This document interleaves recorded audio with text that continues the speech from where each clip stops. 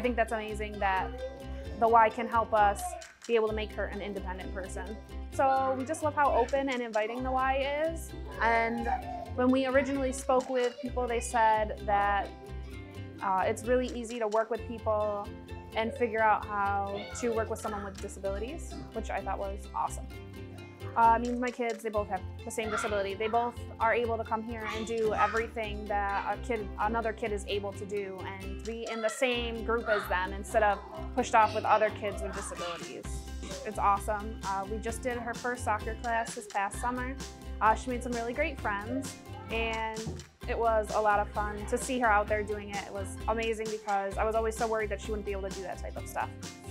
She has been more involved in her school's gym class this year, whereas before she was very standoffish, and now she gets really involved in her gym class at school. I don't even know, can't totally describe it. It's really exciting, and it makes me really happy for her that she got that experience.